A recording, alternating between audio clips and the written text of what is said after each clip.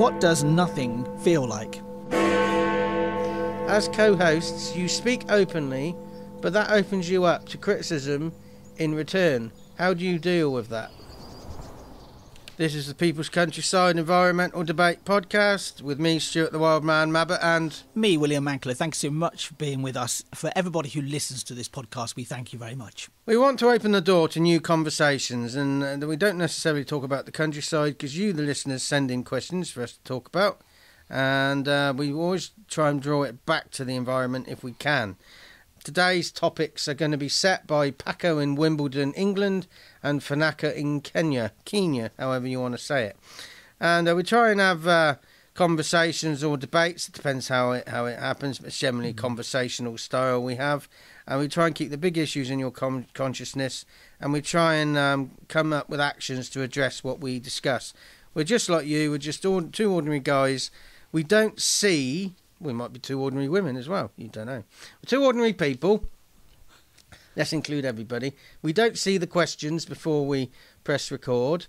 And so we come at it in a very unprepared way, which is like many listeners are. We just throw the question at you and you don't have time to prepare, and you sort of have to analyse what you think of it. It looks like we do, so we try and be relatable.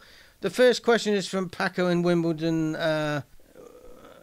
William, do you want to read that? Do you want to take a deep breath and go for this? It's a long question. It really isn't, is it? You're absolutely right, Stuart. We don't look at these questions before. We might actually accidentally glance at them. You see them a lot more than I do because you're putting them on our sheet, but you don't try. You might take a little bit of the information. I might notice some key words, but I don't read the questions. So when you hear this question, you're actually hearing it fresh as we are. So the first question is from Paco in Wimbledon. Now Paco has sent in various amount of different questions, and they've changed over the years when Paco's been sending them in. So thank you very much for your question, Paco. And his question is, and it's a really long question, is what does nothing feel like? Well, I read that just before you started reading it, and three things pop into mind for me, but do you want to go first? That's quite interesting, from the idea of nothing, and you've got three things already. Nothing. I as a human, it's impossible to feel nothing. Experience world, you'd have to be dead to feel nothing. So what are the three things you've thought about? The first thing that pops into my mind is, depending on what... Again, Paco's sent this in written form. If he was sat in front of us, we could try and understand the nuances of what he was on about. But we can extract a little bit more. We can talk about it a bit more. Yeah, absolutely. But the first thing that pops into my mind is maybe what he may be talking about is when you're confronted with something and you like emotional numbness. So you don't have any reaction to it at all, and that could be considered nothing. You don't have something happens and you just don't react. Now that can feel freeing because you're not bound down by baggage that might make you react. It might be disconcerting because you think, well, why aren't I feeling something? So it can feel like that. But you're still describing something, aren't you? Absolutely. But it's just an emotional non-reaction, I mean, I would say for me that the time that I feel nothing is when I'm sleeping. Yeah, but there's a certain consciousness. I still think... But I'm not aware of a certain time of... when I fall asleep, dreaming is part of that sleep cycle, but there's going to be a part of the sleep cycle which I'm completely unaware, consciously at least, of anything happening. What's the best thing about sleep? Falling asleep, being asleep, or waking up from sleep? Dreaming, for me. But not my dreams at the moment. Well, my dreams are disturbing at the moment. Yes, I don't have too many disturbing dreams, but they just form, for me, they form part of my own psyche. Yeah, what is the best part of falling asleep? Because I do think that the best part of sleep. Best part of sleeping is waking up and feeling like you've actually slept. But there is a time when you're sleeping. There is a moment, and I don't know whether you get into REM sleep actually, Stuart. Because I know we've talked about this before. You don't sleep too well, do you? But well, I must be at the moment because I'm having really awful dreams. But that's medically induced. As far as I know, dreaming happens when you're not in deep sleep. It happens when you're in REM sleep, which is when you're flitting in and out of it. That's why dreams feel so short, because it actually is only really a certain part of your sleep cycle. But that's my understanding. I'm not a sleep scientist, but that's what I've read about. The medication I'm on at the moment is giving me really, really bad dreams that go on all night. So I can wake up and I just go back and continue the dream. Yeah. It's just horrendous. That's just horrible. It just goes on all night. Yeah, because it's almost like your brain it's held the memory of that dream, and it keeps it on. Keeps carrying it's on. just a weird thing.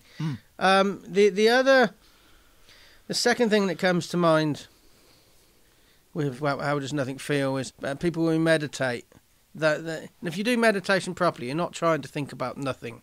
You're just trying to slow your thoughts down and just observe your thoughts and just let them go like buses. You say, where's the bus? Oh, there it goes. But, some meditators might be aiming for nothing. So, again, that can feel frustrating because you're not thinking about nothing. But to think about nothing, you must be thinking about something. If nothing exists, then there must be something as the alternative for nothing to exist. I don't know. And then the third thing was if there really is nothing, everything like some people argue that the universe will actually just digest itself, and it will just go back to another.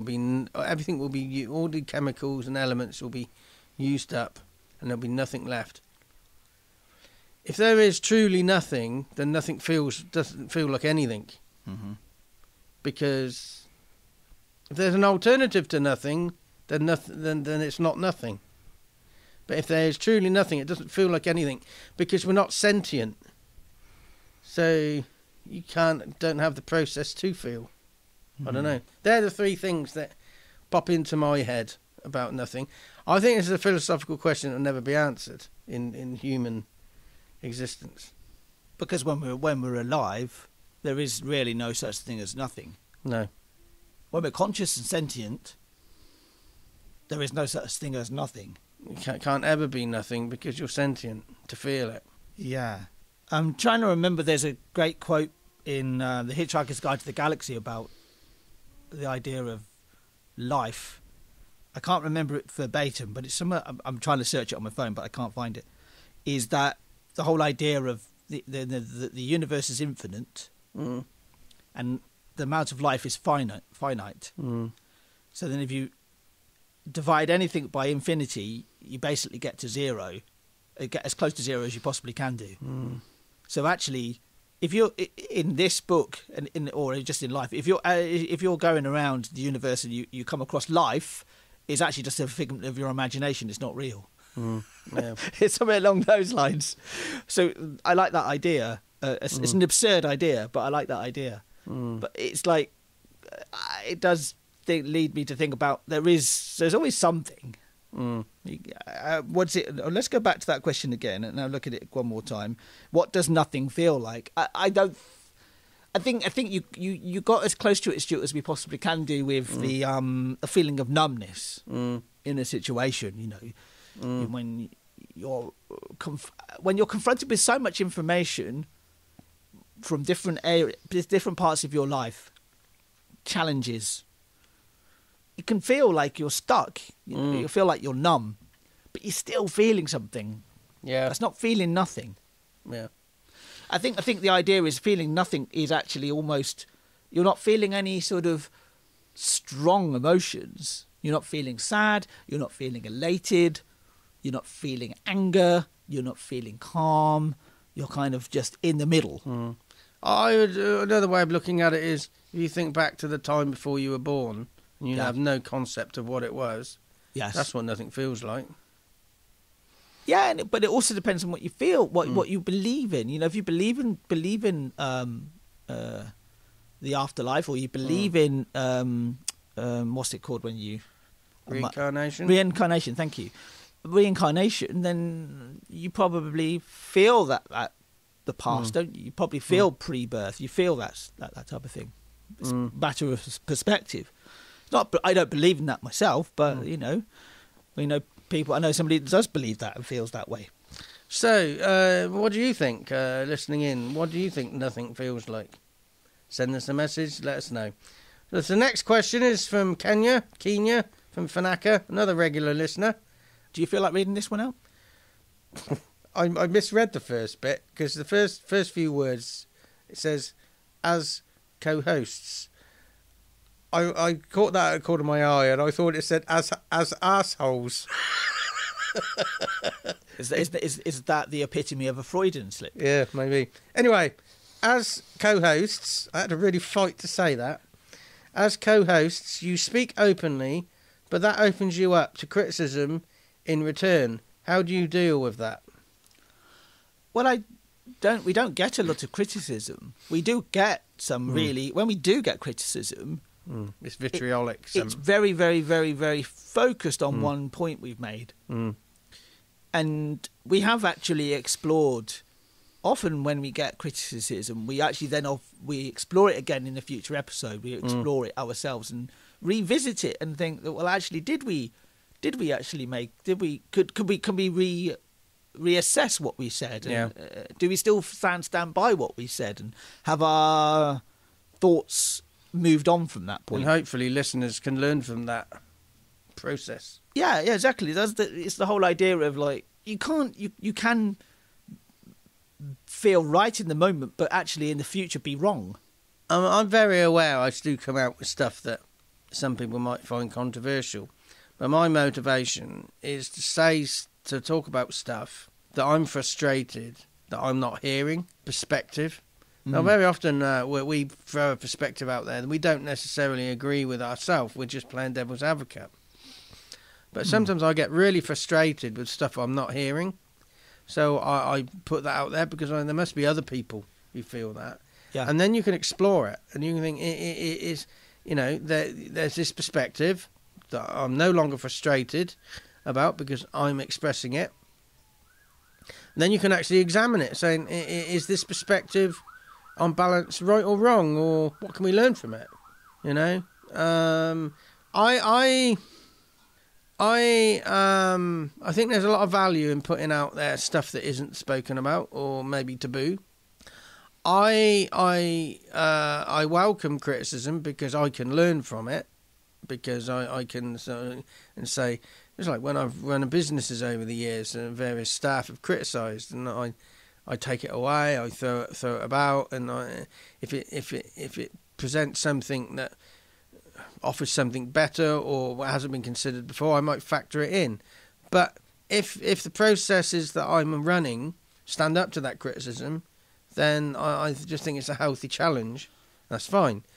So I welcome that, but I don't want to offend people, but I don't really care if I have, because very often offending is exposing somebody to something they don't want to hear, maybe. Yeah, I think I don't intentionally try to offend. If I offend, but we are offensive by going into these dark realms. We risk offending people, and sometimes it's not even dark realms. It can be you just state an opinion and it would offend somebody. And so if I offend somebody, you apologise, but you're not sorry about it. I apologise, yeah, absolutely. I think I would apologise if somebody pointed out to me and gave me a good sort of reason, oh, this really offended me, or this for this reason, and I'm like, oh yeah, I will think about that in the future and how I speak. But if I offend somebody just because they're offended, that's a very different thing entirely. But you know, this whole idea of criticism, you know, yeah, you have to take it on as, I take it on as feedback. I listen to it, and then see what comes from it. I try not to take it personally. Yeah, when trolls get hold of something, you can look at that. See, I've not really been trolled, really, but if I was, I think what I would do, I'd put aside the fact that they're trolling and listen to what they've said, analyse it, probably more than the troll has, and just see if there's anything I can learn from it. Yeah, it was. But then I just don't take it personally. I'm reading a book at the moment about social media in particular, but I read recently this is where it kind of goes off on a tangent, I suppose. But I read recently how it's, there's the whole idea of all these online trolls that can be completely anonymous and be very particularly nasty to individuals. But whatever those individuals, whoever they are and whatever they're doing, and the answer that's often given in that situation is, just don't be online, don't be on social media, you don't need to be there. But actually, that's not the really way to look at it. And how it kind of analogized it to sort of like, well, if you get attacked near your home and people are standing outside of your home and having a go at you, it's kind of the same thing. You can't move, can you? So, and social media is part of that. Is almost identical. Yeah. You shouldn't have to face. You shouldn't have to face that sort of vitriol. No. And you should. And the answer is not. Oh, you don't have. You don't have to be there. Right? Yeah, exactly. I mean, as co-hosts, we speak openly, but that opens you up to criticism. How do you deal with that? I would like to see myself as somebody who is just putting out there a viewpoint that is maybe not heard enough, and if I get criticised for that, that's just a sacrifice I'm happy to make. I would agree with that, but it's also opening up a conversation. We are, or I can only say, but speak for myself. I am somebody who will listen to somebody's point of view if it's put across in a way that's not vitriolic or just hidden motives. Yeah, exactly. Just talk to me and say, right, I want to raise you on this point because you made this point in this podcast.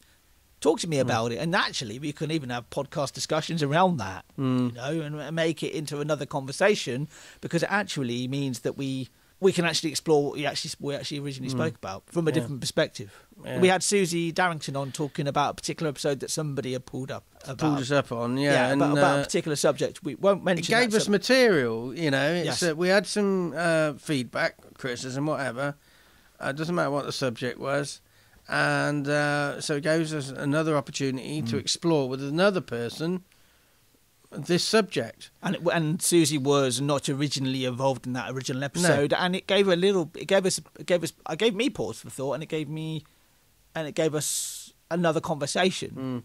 And hopefully, if you listen to that episode, you might, and then listen to the original episode, you might have seen two different sides or different. And that's aspects. all we're presenting is the different sides. Yeah. And then you can make up your own opinion. If we're criticised for exposing different opinions, then that needs looking at. That's the subject of another podcast. Yeah. Anyway, Paco, Fanaka, some nice concise questions. Hopefully we didn't waffle on too much. The next episode is going to have... I don't recognise these listeners, so they must be sending in new questions from new listeners.